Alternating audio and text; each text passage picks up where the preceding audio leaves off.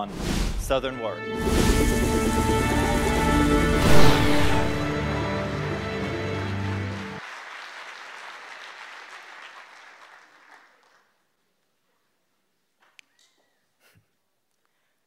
Gazing down every inch of his irises, counting each individual lash of his outer eyelids, yet it's as if we never knew each other. His hardened jaw worn down by the trials of life, gray hairs in various places occupy what's left of his beard. I sink back to my memories. My father every day at the crack of dawn would sneak into my room and hug me, his voice leaving my ears being replaced by the sounds of birds curiously chirping each morning. My father told me he loved me. And throughout that morning, way into the afternoon, I found myself staring at a golden clock, not knowing how to read the Roman numerals being depicted by this same golden clock hanging in the doorway. Its bronze hands moving slowly, taunting me silently. Seeing the window, I would grab my little stepladder, and every few hours I look out to see if my pops was coming. Watching TV, bored from the rehashes, replays, and cliches, I would fade away from consciousness. The noises of the TV would not bother me. The overwhelming boredom put me to sleep, but I was still listening.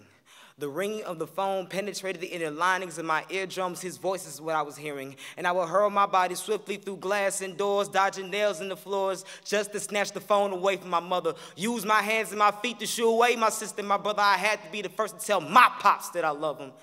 Sitting on my mother's lap while she sung my father's song, not knowing this would be my dad's way of life and mine, I sung along.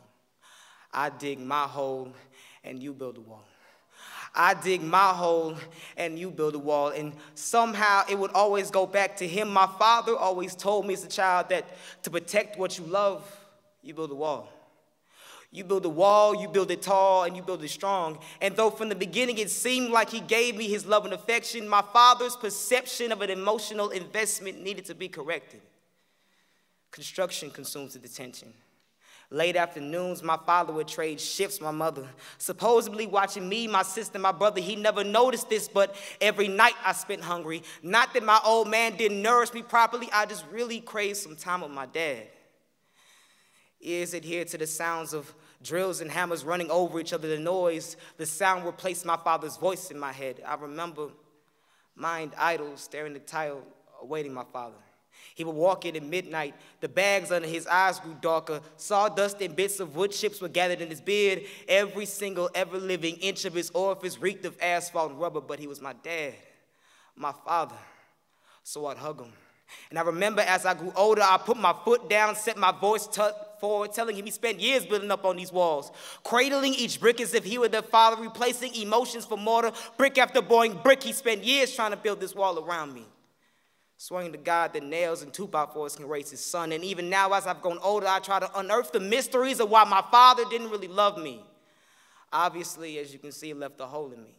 Just a hole, a crack, a crevice, where a father's love should be.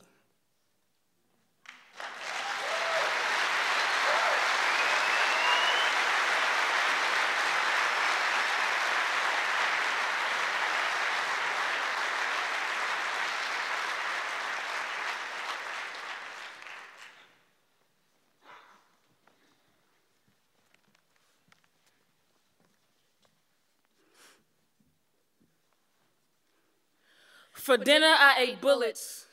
So tonight, no more of my brothers will die, a dysfunctional family. Death causes dysfunction. Last night, another one of my brothers died.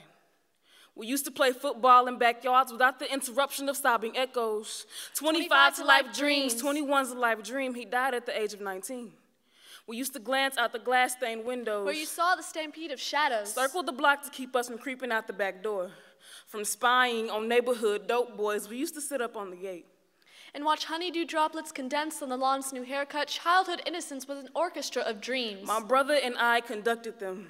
But never knew the growing out of Spider-Man socks would be this complicated. Your planet fell from the sun's orbit at age 13. You didn't want to listen to your parents tell you to eat your vegetables. Because we wanted to lie under graffiti skies. 5 years ago, he taught me how to throw a pass long enough to hang with the boys. Like the oldest sibling I wanted, I was the oldest of 5, so I never had one to teach when mama couldn't.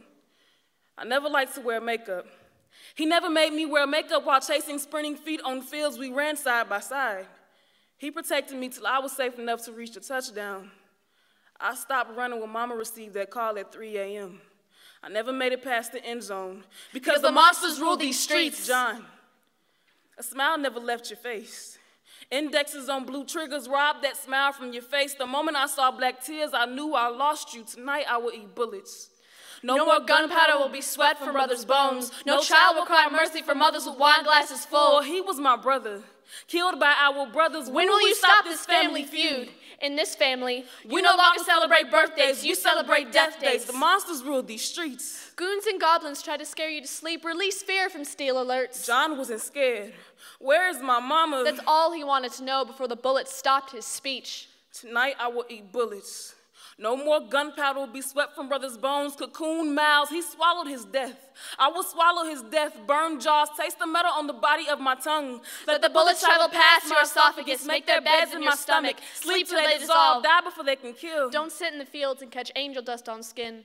Or shrink down to the size of crow's ears when metamorphosis of your unheard gunshot words arise from fatal tongues. You will shoot the sound of funeral church bells, seek refuge in Wonderland. My brother found Wonderland. No more gunpowder will sweep the outline of your brother's bones. Tonight I will eat bullets.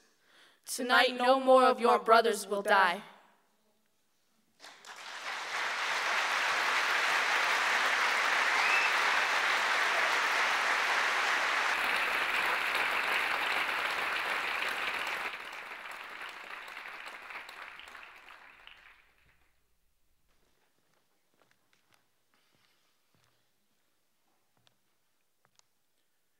I've always found my pride in fists that clench and punch through skies. Mama always said I was more Malcolm than Martin, more riots than peace rallies, but hey, by any means necessary, right?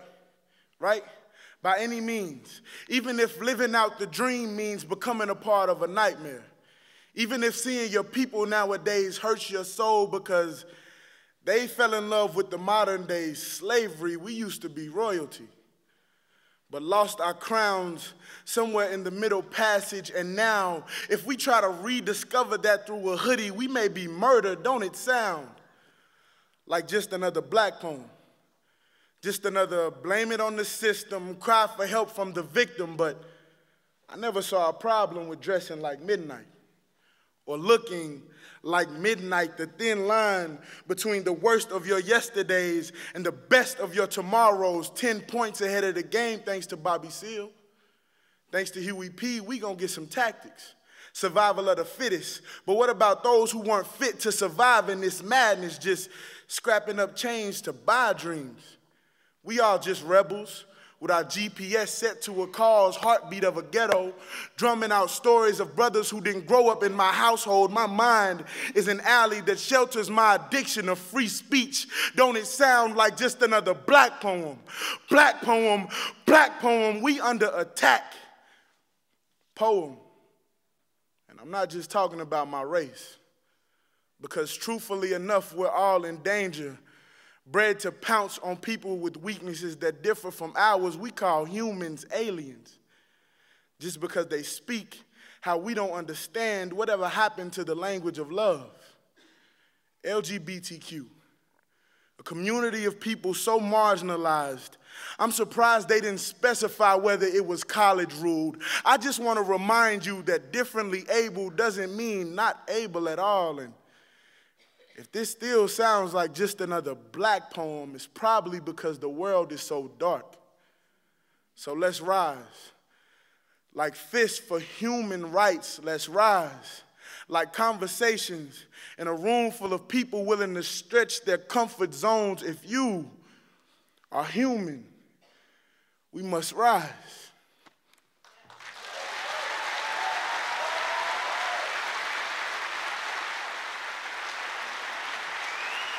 Thank you. Sam, Amanda, Alexa, Sean, come back out.